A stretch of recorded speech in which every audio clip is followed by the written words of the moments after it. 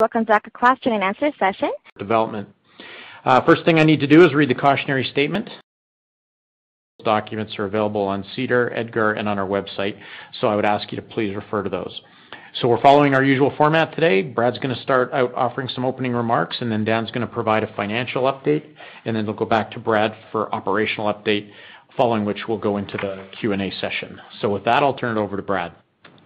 Thank you, Dave, and good morning, everybody, and welcome to our second quarter 2021 earnings call. I hope each of you and your families are doing well and continuing to stay healthy. You know, it's great to see the high levels of both first and second vaccinations we are achieving here in Canada and the significant reduction in case counts across the country. And hopefully this is bringing some sense of normalcy back to all of our lives, which is desperately needed. However, we do recognize we're not out of the woods yet, given what we are seeing globally and here in Canada with respect to the variants. Think about how to best characterize the second quarter. First, on the market side, we saw another quarter of increasing commodity prices, but with continued slow recovery in demands. And from an operational perspective, we continue to deliver very strong performance. As we talked about on our first quarter call, we had plans to execute a significant amount of maintenance this quarter. And I'm pleased to say this maintenance was executed successfully. And now that most of our scheduled downtime is behind us, we are in great shape heading into the second half of the year. This is especially exciting as we've seen many of the pandemic-related restrictions in Canada lifted and are looking forward to seeing a more pronounced recovery in demands. So I'm very pleased with the strong execution of our plans and the subsequent results this quarter. And likewise, I'm very excited about the momentum we're now carrying into the second half of the year. And over the next few minutes, Dan and I will detail the results of what was a very strong second quarter for us. So now let's turn more specifically to those second quarter results. Earnings for the quarter were $366 million, and our cash from operating activities was $852 million, both down slightly from the first quarter, but very much as expected, given our turnaround activities. We saw improvements in crude prices through the quarter, although our ability to fully capture this improved market environment was impacted by the high level of turnaround activities that I mentioned. We've delivered a strong first half in 2021, underpinned by the actions we took last year and are building on this year to maximize the value of our existing assets. And not only was our operating cash flow in the quarter higher than in the second quarter of 2020, it was actually higher than all 4 quarters of 2020 combined. Our upstream continues to perform very well, and I will talk more about each asset in a few minutes, but I want to take just a moment now to highlight a major milestone we have achieved at Kearl. I'm excited to let you know that we are implementing a new strategy this year to extend intervals between turnarounds at Kearl. Consequently, we will only have a single annual turnaround starting this year, which we just completed, instead of the 2 we have typically had in the past. So the Kearl turnaround that was originally planned for September, October this year has now been canceled. And while we have been talking for some time about our intention to make this change, I'm pleased to say we are delivering this a year ahead of schedule. And this is due to the progress we have made on our multi-year reliability improvement plans, and specifically the work we've been doing to prepare for this capability over the last several years. Kearl's demonstrated performance gives us the confidence to accelerate our plans. And it's this type of performance that underpins our strong cash flow generation, which in turn supports our focus on shareholder returns. During the second quarter of 2021, Imperial returned over $1.3 billion to shareholders through share repurchases and dividend payments. This compares to just over $900 million for all of 2020. And in June, the company announced the renewal of its share repurchase program, allowing us to repurchase up to 5% of our outstanding shares over a 12-month period ending on June 28, 2022. I would also like to briefly highlight the launch of the Oil Sands Pathways to Net Zero Alliance. Imperial is very proud to be one of the 5 founding members of the Alliance, which combine to account for around 90% of Canada's oil sands production. As a group, we are committed to working together, along with our federal and provincial government counterparts, with a goal to achieve net zero greenhouse gas emissions from oil sands operations by 2050. This level of emissions reduction is clearly a significant task we have facing us, and we are looking forward to working together with our industry and government partners to overcome this challenge. It's also a further example of why Canada continues to be the best place globally to produce oil. As we have talked about in the past, Canada continues to lead all major reserve holders in all 3 aspects of E, S, and G, environmental, social, and governance. This unprecedented alliance serves to further underscore how important Canada is as a producing nation and the role we play on the global stage. The first phase of this foundational project, a major carbon capture, utilization, and storage trunk line connected to a carbon sequestration hub, which will enable multi-sector tie-in projects for expanded emissions reductions. And this is only the start, and we believe that through collaboration, Canada has what it takes to be the responsible energy provider to the world. And with that, I'll now turn it over to Dan to go through our financial performance for the quarter in more detail. Thanks, Brad. Getting into the financial results for the quarter, our net income in the second quarter was $366 million, up $892 million from the second quarter of 2020, or up almost $1.2 billion when looking at earnings excluding identified items. This increase was driven primarily by stronger upstream realizations and volumes and by stronger margins in the downstream and chemicals. Now looking sequentially, our second quarter net income of $366 million is down $26 million from the first quarter of this year, as higher realizations in the upstream were more than offset by the impact of significant turnaround activity at Kearl, Syncrude, and Strathcona, which together reduced earnings by about $400 million, as well as weaker realized margins in the downstream. Looking at each business line, the upstream recorded net income of $247 million, up about $170 million from the first quarter's net income of $79 million, driven by higher realizations, partly offset by lower volumes as a result of turnarounds at Kearl and Syncrude. Downstream's net income was $60 million in the second quarter, down from $292 million in the first quarter, with the lower earnings reflecting the impact of a 55-day turnaround at Strathcona, along with lower realized margins driven by timing impacts. Our chemicals business demonstrated continued strong performance in the second quarter, earning $109 million compared to net income of $67 million in the first quarter, making the second quarter of this year the highest quarterly results for our chemical business in over 30 years. These strong results continue to be driven by higher margins. Moving on to cash flow. In the second quarter, we generated $852 million in cash flows from operating activities, or $893 million excluding working capital effects. Despite the execution of 3 major turnarounds, our free cash flow in the second quarter was $645 million, bringing our free cash flow for the year to just over $1.5 billion, up $2.4 billion from last year.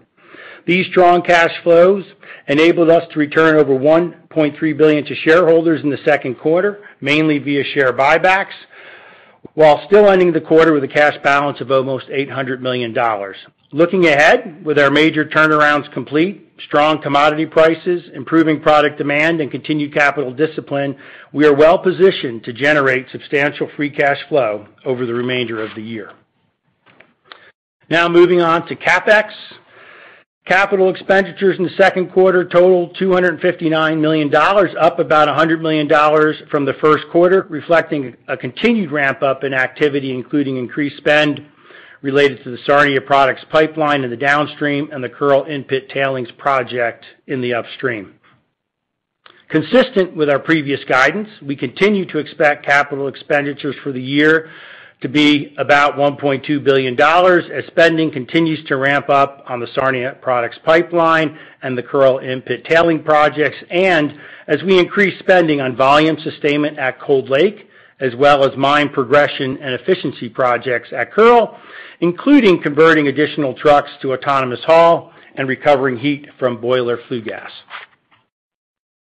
Shifting to shareholder distributions, as I previously mentioned, we returned over $1.3 billion to shareholders in the second quarter, repurchasing about 29.4 million or 4% of our outstanding shares for about $1.2 billion in May and June, and paying $160 million in dividends in April at 22 cents per share. On June 23rd, we announced that we would be renewing our share repurchase program as of June 29th to repurchase up to 5%, or about 35.6 million of our outstanding shares over the following 12 months.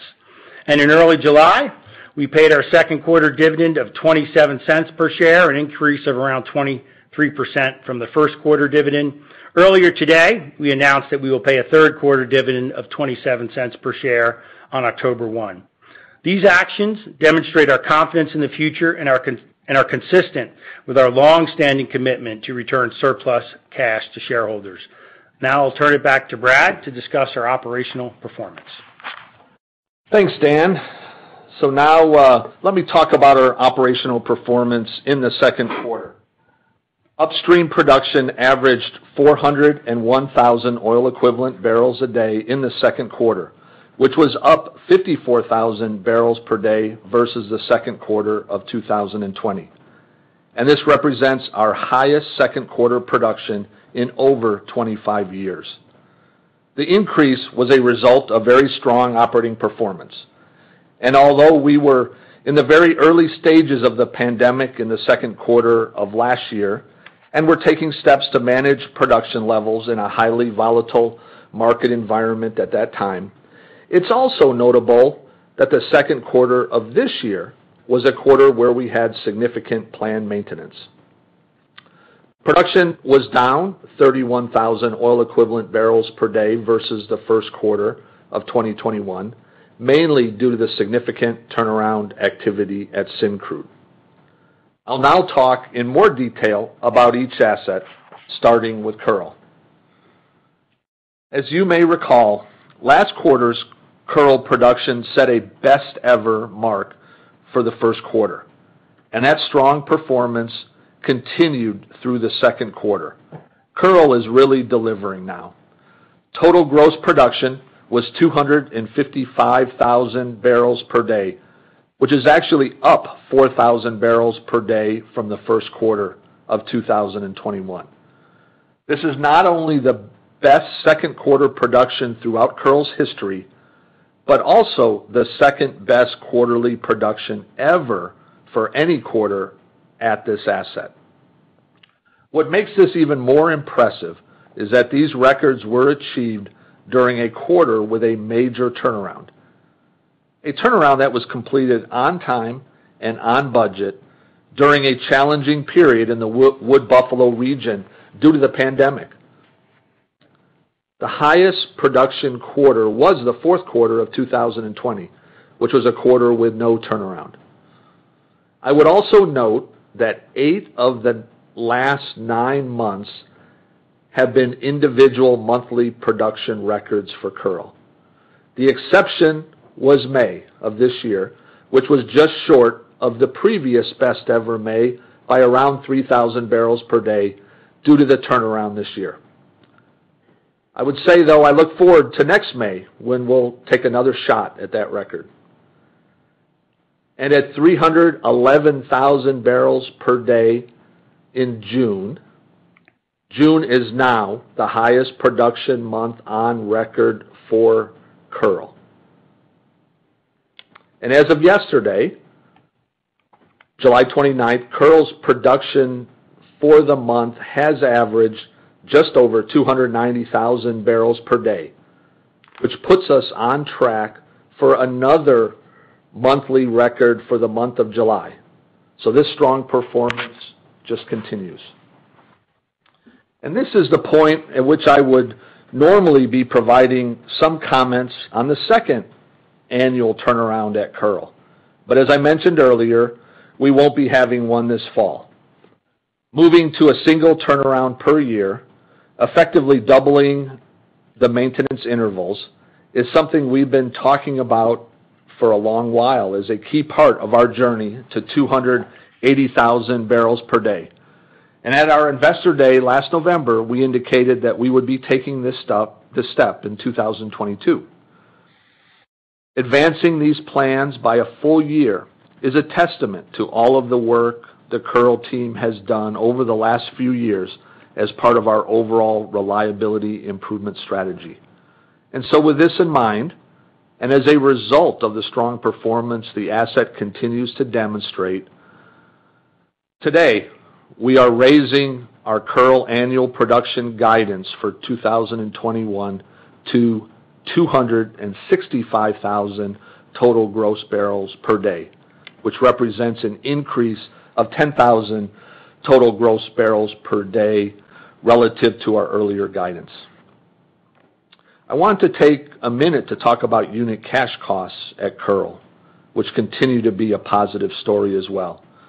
We've talked about a target unit cash cost of US $20 per barrel all in at Kearl, and highlighted that we were very close to reaching this target late last year and with a firm commitment for this year. And we continue to focus on reducing our operating costs and are making great progress. Unit costs are down year to date almost $3.50 Canadian per barrel versus 2020. However, I would also note that while the strong Canadian dollar is creating some pressure on this US dollar equivalent, we continue to target US $20 per barrel for full year 2021. I'm also pleased to report the startup of the first boiler flue gas heat recovery unit at Kearl. This technology will allow us to recover heat from boiler exhaust and use it to preheat process water. This is exciting as not only does this provide operating cost reductions, but it is also estimated to reduce emissions by up to the equivalent of 30,000 tons per year of carbon dioxide. And that's on a single boiler. We have 5 additional boilers that we plan to apply this technology to as we continue to take steps to reduce the greenhouse gas intensity of our operations. This is a great example of emissions reductions efforts that also deliver value to the bottom line. So now let's talk about Cold Lake. Cold Lake had another strong quarter as well, with production of 142,000 barrels per day. This is up 2,000 barrels per day versus the first quarter and up 19,000 barrels per day versus the second quarter of 2020. The second quarter of 2020 had a high level of planned maintenance, whereas we had relatively light maintenance activity in the second quarter of this year, as I mentioned on our first quarter call. And while this accounts for a large part of the year-on-year increase we realized, the improved reliability and optimizations we made at Cold Lake are also contributing to the strong performance. And given this strong performance, full-year production is now expected to be 135,000 barrels per day, an increase of 5,000 barrels per day over our prior guidance. I will also note that we do have some additional minor planned maintenance at the Mohican plant in the third quarter at Cold Lake, and would estimate the production impact to be around 2,000 barrels per day over the quarter. Now moving to Syncrude, Imperial's share of Syncrude average production was 47,000 barrels per day in the second quarter. This was down 32,000 barrels per day versus the first quarter and down 3,000 barrels per day versus the second quarter of 2020. This drop is due to the large turnaround on one of the cokers at Syncrude during the quarter. By comparison, Syncrude did not have a turnaround in the first quarter of this year. And recall the turnaround originally planned for the second quarter of 2020 was deferred due to the pandemic and did not start until later in June. So specific to the turnaround, most of the major work was completed within the second quarter and impacted most of the quarter. However, as you recall, we talked on the first quarter call about the COVID-19 outbreak in Wood Buffalo at that time, and I would note this did impact the turnaround to some extent. The outbreak necessitated executing the work with a reduced workforce, so there was an impact to the duration. The turnaround was completed in 95 days versus an original plan of around 80 days. But on a very positive note, I would also highlight that the asset did leverage the new interconnecting pipeline between Syncrude and Suncor's base plant to allow the export of bitumen for the first time in the asset's history in late June, which helped mitigate some of the impact of the extended turnaround. As we look forward, there is no more turnaround maintenance planned for the asset for the rest of the year.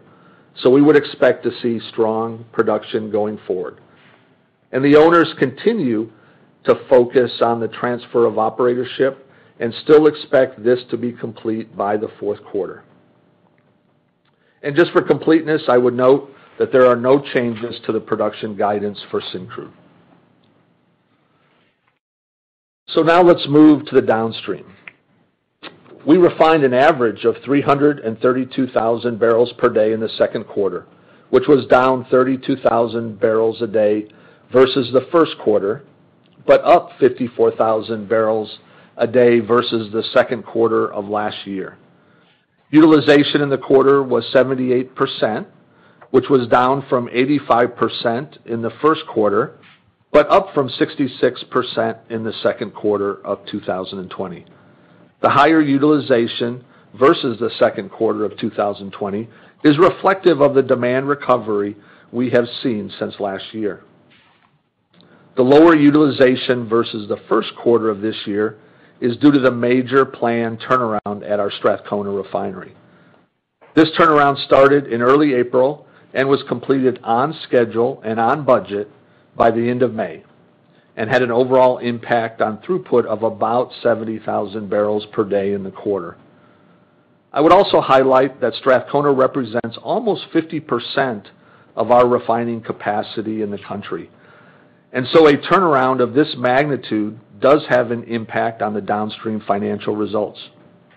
In addition, while on average Western Canada saw some stronger industry margins in the second quarter, the margins were lower in June, which was when Strathcona completed their turnaround and resumed full production. This impacted our ability to fully capture the stronger industry margins in the quarter. And to give you an idea of where we are now, after the successful completion of the Strathcona turnaround, overall refinery capacity utilization has increased to around 93% in the month of June. Looking forward, we do have some further planned maintenance activity later this year, but not on the same scale as the second quarter. This specifically involves a small turnaround at our Nanticoke refinery starting in mid-September and running until late October. But this is expected to have a small impact on utilization and margins in the quarter. Petroleum product sales in the second quarter were 429,000 barrels per day, up 15,000 barrels per day from the first quarter, and up 72,000 barrels per day versus the second quarter of 2020. The improved sales in both cases are driven by strengthening demands as the country eases many of the pandemic-related restrictions, although the second quarter for Canada was still limited by the pandemic and associated lockdowns. As of June, though, we were seeing industry fuel demands around 90% of normal for gasoline, jet at around 50%, which is a significant improvement versus prior quarters, and now with diesel remaining close to historical levels. Looking forward, we expect to see continued strengthening in the demand for motor gasoline. Most jurisdictions in Canada have effectively lifted their lockdowns, and Canada has now surpassed the U.S. in administering first and second vaccine doses. We fully expect that this, along with the fact we are now in the summer driving season, will result in a further increase in gasoline demand in the quarter. And finally, we also launched the redesigned Synergy Supreme Premium Gasoline at Esso stations across the country. This is very exciting as this new formulation will help keep engines 3 times cleaner and also offers enhanced engine protection. And our chemical business continued its outstanding performance as well, delivering an impressive $109 million in earnings in the second quarter, the highest quarterly earnings in over 30 years. This also represents a significant increase of $42 million versus the first quarter of 2021 and $102 million higher than the second quarter of last year. Chemical volumes have continued to stay strong, as have margins, which continue to be impacted by supply challenges and demand strength in North America. So to sum it up, before we move to the Q&A session, the second quarter once again demonstrated Imperial's resilience by delivering strong financial and operating performance in a quarter where we had a significant amount of planned maintenance. And that strong performance underpins the increase in our annual production guidance by 15,000 total gross barrels per day, as well as our ability to return material amounts of cash to our shareholders. I would also reiterate our ongoing focus on cost discipline and long-term structural enhancements. While the last year and a half has been marked by a high degree of market volatility, our attention on what we can control has ensured that we continue to maximize shareholder value. And I'm looking forward to continuing along this path as the year moves forward. So with that, I'm going to turn it back to Dave to facilitate the Q&A session. Thank you. Okay, thanks, Brad. As usual, we had a few questions pre-submitted, so I think I'll start by going to a couple of them. Our first question comes from Phil Gresh at JP Morgan. One of your oil sands peers referenced approximately 10% inflation risks on CapEx. What are you seeing here? And from an activity level perspective, how are you thinking about any potential changes to your plans from last year's Analyst Day given the higher prices? Are you seeing any OPEX inflation headwinds? Well, thanks for that question, Phil. And let me first comment on CapEx, and then I'll comment on OPEX.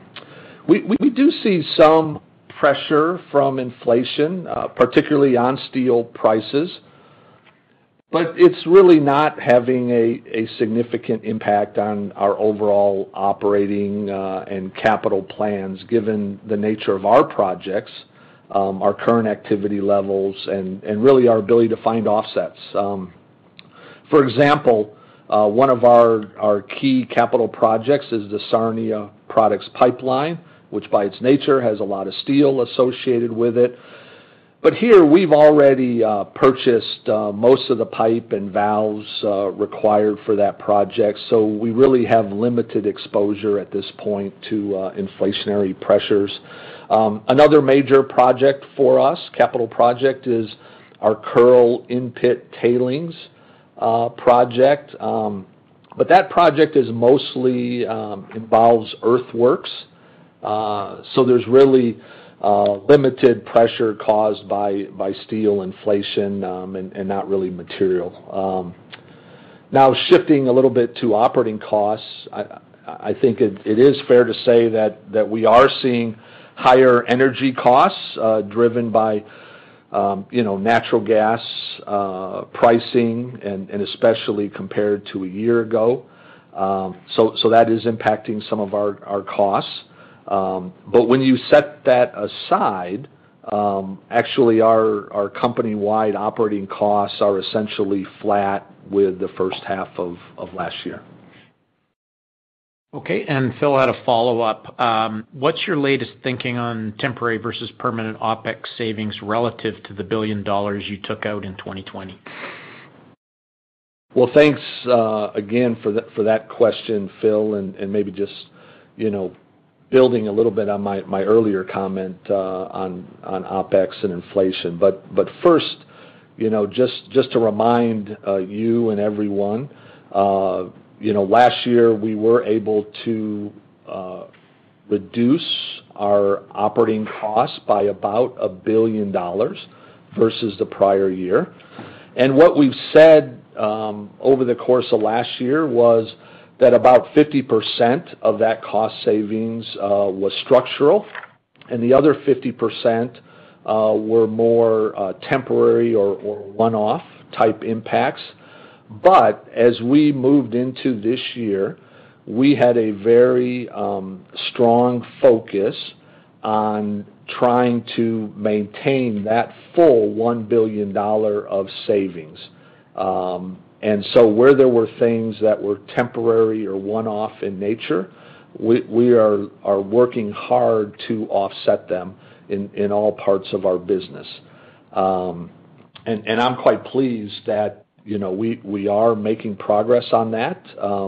And as I said, other than some of the pressures we're seeing from energy costs, especially on fuel gas purchases, other than that, we are maintaining pretty flat levels of cost versus last year, which is a significant achievement.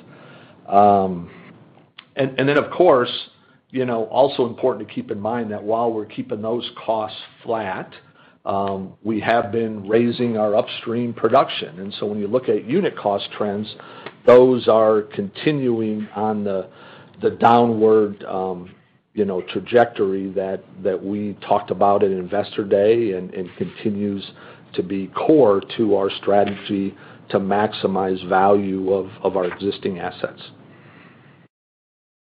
Okay, operator, can we move over to the live Q&A line now, please? Sure. Also, I just want a quick reminder, in order to ask a question, please press star then the number 1 on your telephone keypad. Your first question comes from the line of Dennis Fong from CIBC World Markets. Your line is open, sir. Hi, good morning, and thank you for taking my questions.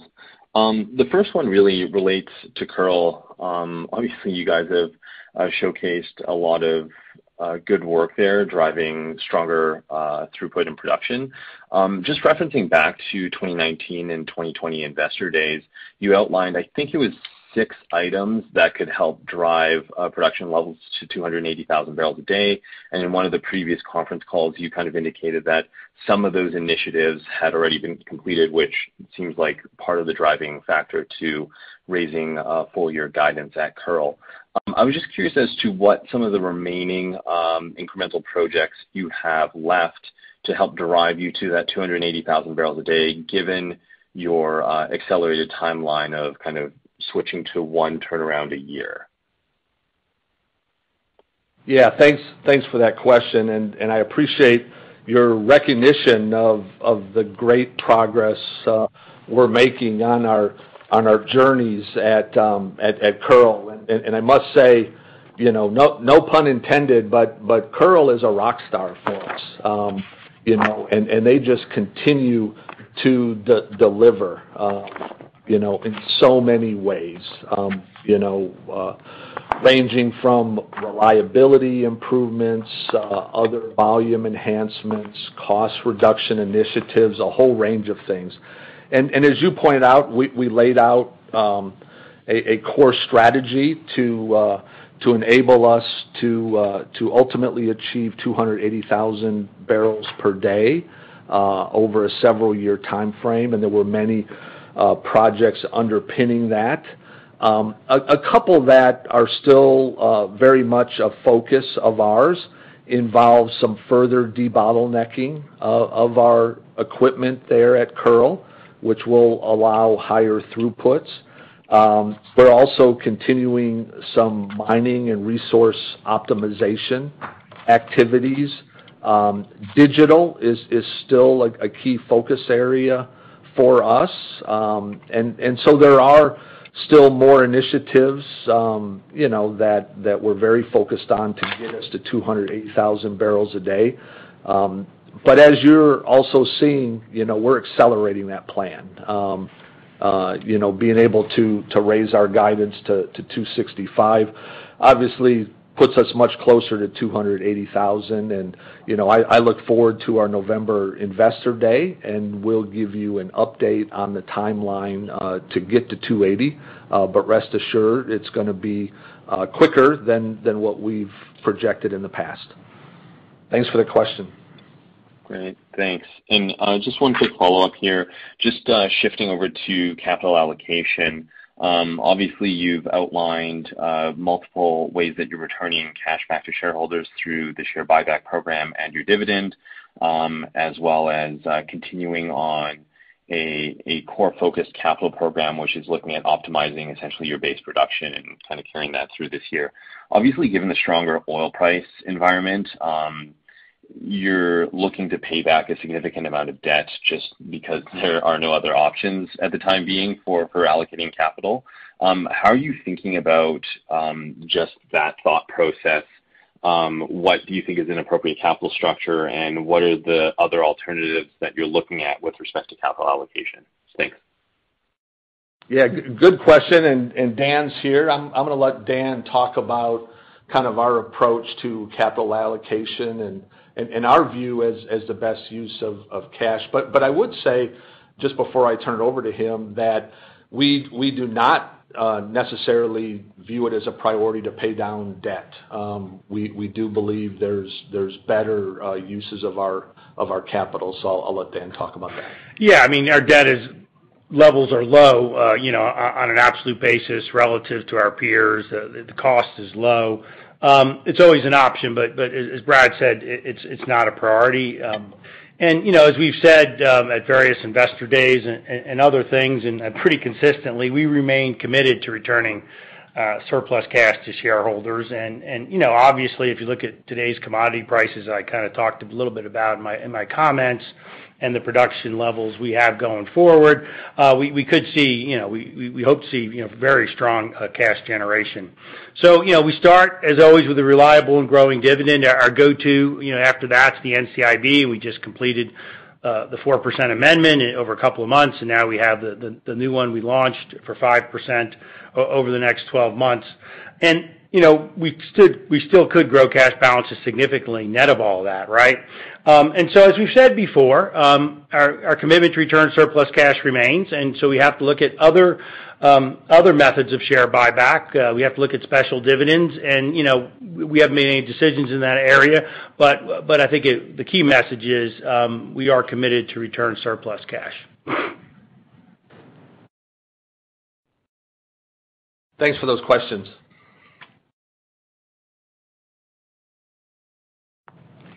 Operator.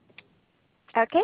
And going on, we have your next question from Greg Pardy from RBC Capital Markets. Your line is open, sir. Thanks. Good morning, and thanks as always for the very thorough rundown. Most of my questions have been answered, but I guess I wanted to come back to the pathways to net zero, of which you're a part of the quintet. Brad, what's most important in your mind in terms of milestones that we should be looking for? You guys have, you've come out with this in early June. There's a consultation period underway. But how should we sort of grade performance here, and perhaps over what timeline?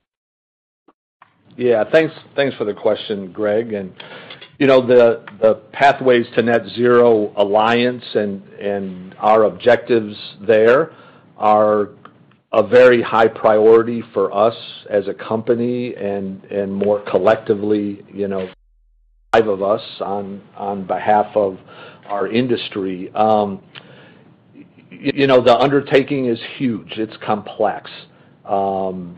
It's going to require, a lot of collaboration and support. And right now, we're very focused on, first of all, defining the optimum, if you will, technical solutions, what the base project will entail. And we're leveraging all of the five companies' strengths there. We're also in parallel working with provincial and federal governments to define the nature of support that we will need from them, both in terms of fiscal support for the project, certainty around our investments, and also access to pore space, along the pipeline and where we see some sequestration hubs. So in the near term, I think between now and the end of the year, that's the focus, is on defining what that kind of level of support involves, and then also marrying that up with all of the physical elements of the project.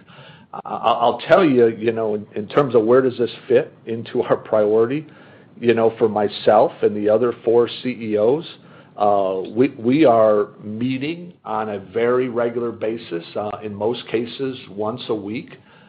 We all have our own teams that are working together, and they're meeting multiple times a week.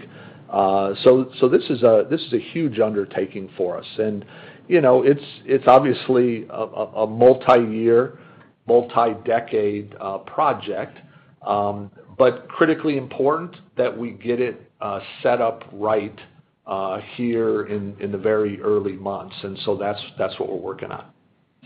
Understood. So I hope that helps. Thanks very much. Oh, as always, yeah. Thanks very much, Brad. Okay, thank you. Thank you. And your next question comes from the line of Neil Mehta from Goldman Sachs. Your line is open, sir. Thank you. And Brad, this question might be premature, and I recognize that it is a board decision, but you brought up the comment around the special dividend, which, given the cash flow generation that I would think you'd have in the back half of the year at the forward curve, becomes a real possibility. As you think about the potential for special dividends, what do you think the positive cases, and what do you think the risks are to the idea? And then we've seen it employed in a couple of different ways. Some have done it in a codified framework through a variable construct, and some have opportunistically provided fixed special dividends. So I thought I'd just create a forum for you to weigh in here on anything that is relevant as it relates to the concept. Yeah, thanks for the question, Neil, and you're right. As we look through the rest of the year, we do think we're going to be in a very strong cash position, and we're going to be, I think, faced with some really positive choices. And between ourselves as a management team and certainly with the board, we continue to reflect on those and talk about what is the best way to deliver value to our shareholders. But I'm going to pause there and give Dan a chance to comment maybe on some of the particulars. Yeah, thanks, Brad. And Neil, obviously it's a good question, and we don't have any particular religious philosophy on whether you do special dividends or buybacks or even this variable dividend you kind of referred to. But I think what we hear from our major shareholders, indeed equity analysts, is there's really a preference for a reliable and growing dividend. So I think that that could change. If the preferences of the market change and our shareholders, we can always think about that and go into some other method of variable or what have you. But we're pretty committed to reliable and growing dividend as consistent with what our shareholders want. And so the variable dividend is not something we're really pursuing at this point. And then it's more special dividends or share buybacks, and each has its pros and cons. And we'll make that decision with the board as we go forward. Thanks, guys. And then the second question is, capital spending in the first half of the year is clearly tracking well below your full year guidance. How do you feel about the full year number? Is there a downward bias to it? And to the extent you still think you're on track for that level, remind us again what causes the acceleration in spend in the back half of the year. Yeah, it's a really good question, and first I would just summarize by saying, we continue to be focused on the capital plans we laid out at Investor Day, and those underpin our guidance of $1.2 billion for this year, and we maintain, confidence that we can achieve that.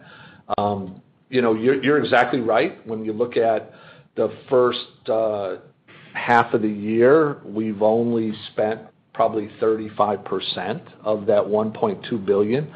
So we are tracking behind, but we are aggressively ramping up activity on several large projects. And so when you look at second quarter compared to first quarter, you'll see a significant ramp up. And I forget, 40-50% or something. And, so if you extrapolate that trend, I think that will give you kind of renewed confidence in our ability to get to that $1.2 billion. And,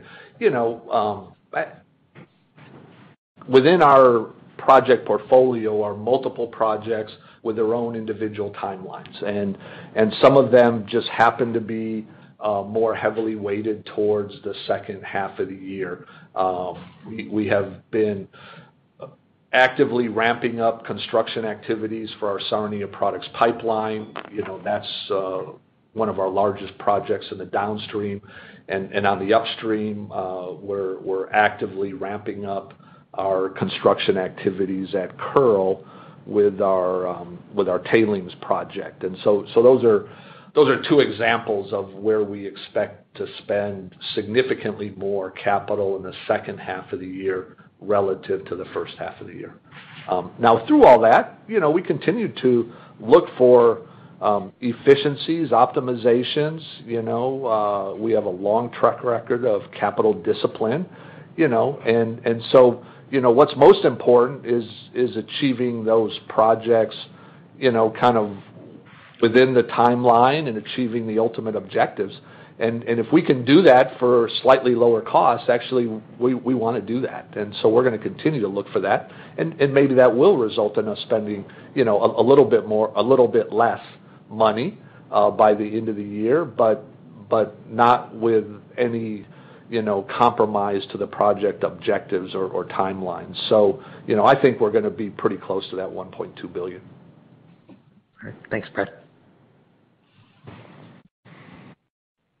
Okay, Brad, we have a couple more that were pre-submitted, so I'm going to go to those right now. The first one comes from Menno Hulshoff at TD.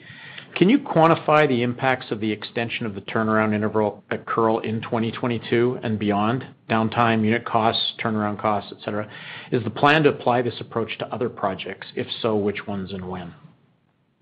Yeah, thanks for that question, Menno. And when you think about turnarounds, and I think, in Dan's remarks, he highlighted that, in this last quarter, we had 3 major turnarounds. We had Kearl, we had Syncrude, and we had Strathcona. And the collective, financial impact of those turnarounds was about $400 million on our earnings. And, all that work was necessary. It underpins the long-term, safety, integrity, reliability of our operations. But to the extent we can figure out, more effective ways to accomplish that work and extend intervals and do it at lower costs, well, that's a huge prize for us. And that's what underpins this strategy at Kearl. And so specific to Kearl, when you look historically over the last few years at our turnarounds, a single turnaround will typically impact us somewhere around 10,000 barrels a day on an annual average, and that turnaround will typically cost us $50 to $70 million in costs, and then on top of that, there's the lost margin associated with those barrels. So it's a priority focus for us. That's why it's so exciting that we can announce a 1-year acceleration to those plans. So it continues to be an ongoing focus for all of our turnaround activities. How can we reduce the timeline, reduce the financial impact? But I would say that for our other assets, those plans and approaches are quite optimized. We've been working at those for many, many years. And so I don't think there's much applicability there. Most of our other turnarounds are on a longer interval already. But we're going to continue to look for more opportunities. But Kearl's the big prize, and that's why so exciting to announce that today. The next question is turnaround related as well, but in the downstream. It comes from Manav Gupta at Credit Suisse. Help us better understand the impact of downtime at Strathcona Refinery. How much was the throughput lower? What was the total expense of the turnaround, and what was the opportunity cost? Yeah, thanks. And again, I appreciate why there's so much focus on the turnarounds. Same for us as for you. In terms of Strathcona, again, it's our largest refinery of the three that we have, representing about 50% of our refining capacity. That particular turnaround at Strathcona was 56 days in duration, so nearly 2 months of the quarter. Had a impact of about 70,000 barrels per day. And then, the financial impact was around $90 million in terms of both costs and margin impacts. So, a pretty significant impact to us, but again, one that is quite important for us, to accomplish that work and now have it behind us as we look to the future. Okay, we have a question from Phil Skolnick, 8 Capital. How do your Montney assets fit with the corporate strategy? Well, thanks for that question, Phil. Our corporate strategy is very much focused on maximizing the value of our existing assets, and so, thinking about major growth, in the Montney is not a current priority for us. We have very purposely put our focus on our core oil sand assets and, looking to further drive down costs, improving reliability, the low-cost debottlenecks. And we've demonstrated our ability to generate, significant value from that. And so, given that, we're continuing to, if you will, prioritize, where the unconventional assets fit in our portfolio.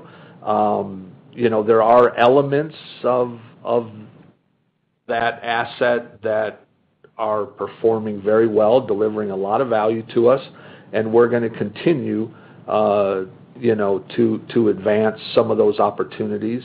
But I would say they're lower on our priority list relative to our core oil sands properties. But we take a long-term view. We've got a lot of acreage in the unconventional plays, and so we're going to continue to reflect on them, continue to update that opportunity space, see how it fits in the market, and we'll continue to keep those strategies current. But for now, our priority is really on the oil sands. Okay, and we have one final question that was pre-submitted around the sustainability of chemical margins, and that came from Phil Gresh at JP Morgan. So on chemicals, how are you thinking about the pace of margin normalization? Well, first I would just reiterate, it's a very strong quarter for chemicals. As I mentioned, $109 million of net income, and that compares quite favorably to $78 million of net income for all of 2020, and also compares quite favorably to $108 million for all of 2019. So a very strong quarter for us, the highest in 30 years, and it's really being underpinned by a few fundamentals. I mean, first of all, we have an advantage chemicals business. We've got a low cost. We've got structural advantages driven by our integration with the Sarnia refinery, our access to readily available feedstocks, close proximity to key customers to market our products. All those things put us in an advantaged position. And then on top of that, though, what we've seen is some impacts from the winter storms down south and outages in some of the Gulf Coast facilities. That's put pressure on the supply side of the market. And then on top of that, as the economy is recovering from COVID, we're seeing an increased demand for polyethylene and consumer goods related to that. And so all those things together are creating, a very strong market environment. As we look longer term, into the second half of the year and approaching year end, I do expect there'll be probably some normalization of pricing, but very difficult to speculate on what that's going to look like, in terms of dollar per ton. But probably some normalization, kind of given some of those impacts are more seasonal in nature. And longer term, I think this is a very cyclical business. There will be new sources of supply coming on the market, and all those things will have an impact. But again, we still feel very good about where we are and the advantages we have with our business. And as we look even to the end of 2020, I think it's going to continue to be very strong for us. Okay, operator, can I turn it back to you, please? Sure. And we have a follow-up question from Dennis Fong from CIBC World Markets. Your line is open, sir. Hey, thanks for taking my follow-up questions. I've got two here. One is just on the boiler flue gas projects. So you've rolled it out to one particular boiler and indicated there's 5 incremental that you can look at installing that new technology on. What's maybe the time frame of that potential installation, as well as are there any other locations throughout your portfolio that you can look at applying that? And then secondarily, if you wouldn't mind providing a bit of an update as to where you're at with respect to the Grand Rapids project. Thanks. Yeah, first on the boiler flue gas, you're right. We've completed one. We have 5 additional ones that we are in the process of phasing into our Kearl operations. We would expect that it will take probably 2 to 3 years to complete all of those, because we need to time it, with downtime on those pieces of equipment, and we want to be very orderly in the implementation. But a very positive project, as I mentioned, not only cost advantages, but also emissions advantages. So that will, we look forward to implementing that, and it's part of our pathway to, a 10% reduction in our greenhouse gas intensity between now and 2023. And then in terms of Grand Rapids, we have a lot of activity underway at Cold Lake, and I would say more recently we have shifted our focus to optimizing our existing assets at Cold Lake with some infield drilling and further optimization of production, and that's driving those great volumes that you're seeing at Cold Lake, and the reason that that we were able to increase our guidance by 5,000 barrels a day. So that's been our priority in the near term to accelerate volumes, but we're keeping obviously a very clear line of sight on some longer term project opportunities like Grand Rapids. So we're continuing to pace that project in our portfolio, and when we get to Investor Day, we'll give kind of a more wholesome update. But we've made progress on that project, and we continue to see that it's going to add a lot of long-term value. But again, equally important is what we're doing with Nabier and the base Cold Lake, which is also adding near-term volumes, which are very profitable right now.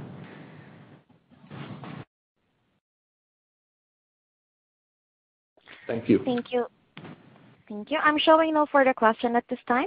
I would like to turn the conference back to Mr. Dave Hughes for any closing remarks. Okay, thank you, operator. I guess that then concludes our second quarter earnings call. On behalf of the management team here, thank you very much for joining us today. If you have any further questions or want to continue any discussions, please don't hesitate to reach out and contact the investor relations team. Thank you very much. Thank you, ladies and gentlemen. That concludes today's conference call. Thank you all for joining. You may now all disconnect.